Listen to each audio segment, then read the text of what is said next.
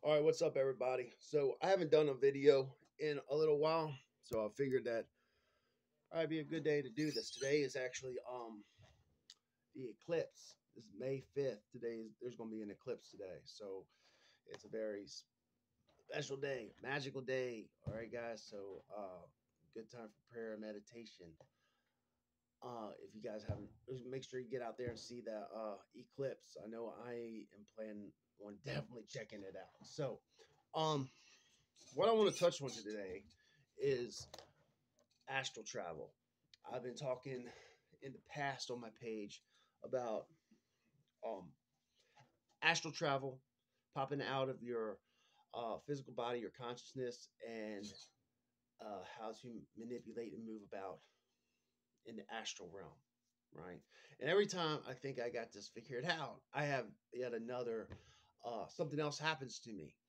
And when these events happen, I just have like another spiritual awakening, and it just seems like it's a never ending journey here.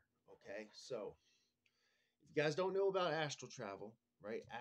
It is where your consciousness pops out of your body. It's not your physical body that's going to be moving. Your physical body is probably going to be in a sleep paralysis state. That's what happens to me. I can't move my body. My body is stuck in position. It's like almost being like under a spell. Almost, you just cannot move. You're just stuck. You're paralyzed, and it's hard to wake yourself up from this state. But you can learn how to, if because some of the times these can be a very intense and at first very scary experience learning, because it took me a while to get used to just relaxing and letting this process happen. Okay, so I want to talk to you guys today about what is the purpose of astral projection. Once you're able to pop out of your body, right? Then what? People talk about, oh, you can go to, you can visit anywhere in the world. If you want to go see the pyramids, bang. If you want to go to Niagara Falls, bang, your astral body goes there, right?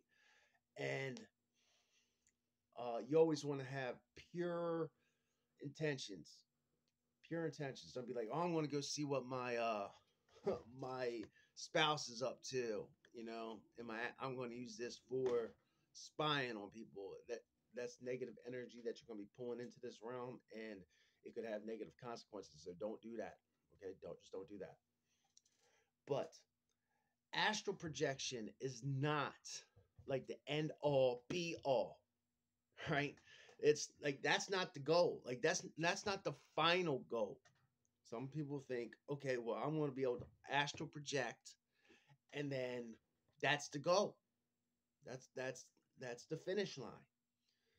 Actually, no, that's not the finish line at all. Being able to pop out of your body, your consciousness, is actually the starting line. That's where you start. And a lot of people, these gurus out there will tell you about how to pop out your body. Okay. And I can do a whole video on that. But that's not the purpose, right? That's not the purpose. There is an actual path to spiritual enlightenment. How that you can walk to have huge spiritual revelations.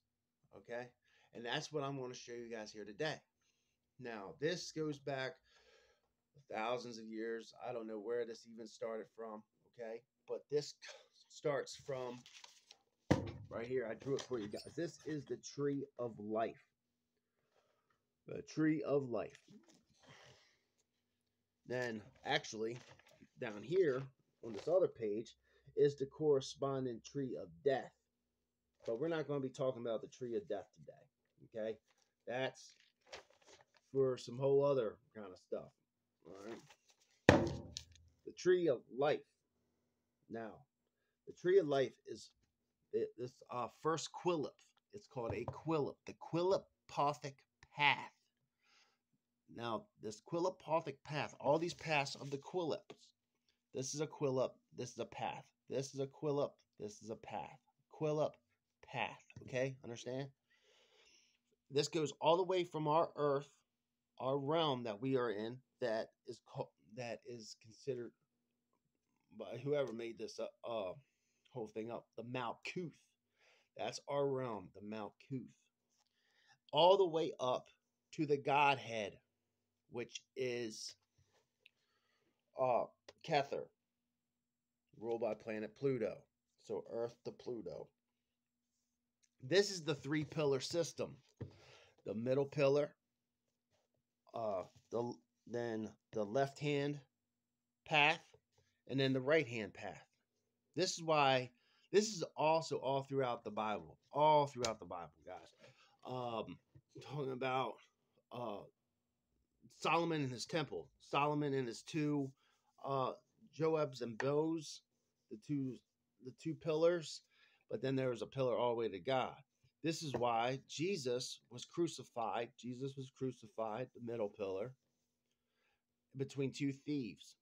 One was asked for forgiveness on the right-hand path, a good path, or like the right-hand path, and then the left-hand path where the other thief did not ask for forgiveness.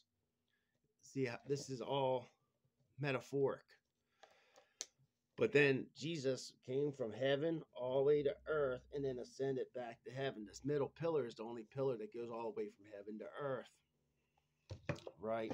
So, this Malkuth is from our planet to pop out to our first astral projection. This is where your spiritual body, your astral body, is right here in your Yesod, ruled by the moon power. Then from here, this is where you guys got to decide if you're going to go down to the left-hand path or the right-hand path. You ever heard of that? The left-hand path, the right-hand path. Left-hand path is like occult, and the right-hand path is Christianity, and all, like that's the paths you're going to decide which way you're going to take. Now, I'm pretty sure coming through these paths that you can pop out and go anywhere through this, because that is something that I have already experienced. I have been from this planet here, which we call Earth, Malkuth, the Qlip, to my astral body. I've been to Mercury and this Venus side, which are going to be two different other videos right here. Actually, this is where I have highlighted my black marker the past that I've been, my astral body have been. I have gone to both sides. What I tell you guys is that being able to pop out from your astral projection experience, right? What happens to get from here to this or here? You will actually have an entity, like an angel, pick you up and escort you from one path to the other. The first time it ever happened to me, I was in my astral projection spiritual plane, and I actually felt two hands pick me up from underneath me and then take me to the next Qlip, which can be a whole other video. But I wanted to share this with you guys because this is what astral projection is about